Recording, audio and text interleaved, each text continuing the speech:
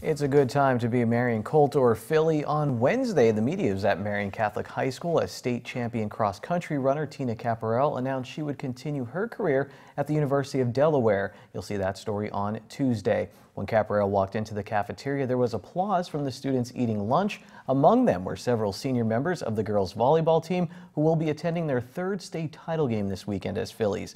So after Caparel's signing, we talked with Marian All-State outside hitter Jasmine Mooney about tomorrow's matchup with District 10 champion Maplewood.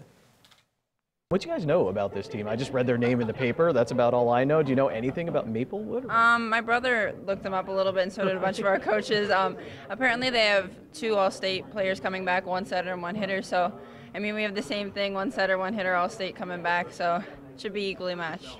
Read the article in the paper, and Coach mentioned confidence boost for you guys, the past few weeks. Has that been? I mean, you've been successful all year, but are you, I want to say, getting into a flow now, which might be scary for other teams? Yeah, I mean, we had a little rough patch before with the sets. We used to go to 3 games in a row. It was crazy. I don't know what we were doing, but I think we just needed to find our footing and revisit some of the basics, and I think we're finally peaking now, and that's giving all of us, every single girl on the team, a lot of confidence.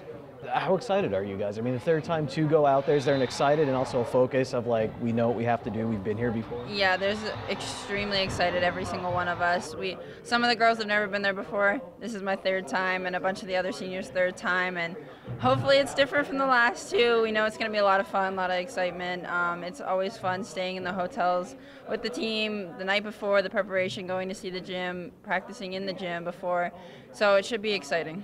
Perfect. You and Gianna seemed like you had a very good night in the semifinals. Just you guys continue to that relationship together. Are you sad this will be it? Yeah, this is going to be my last game with her, my last game with all the seniors. I mean, we were looking at some colleges together, but I don't know if it's going to work out. So if it isn't, it's been a great run for all of us, every single senior. We've really worked hard for this program, and it's just been a great run.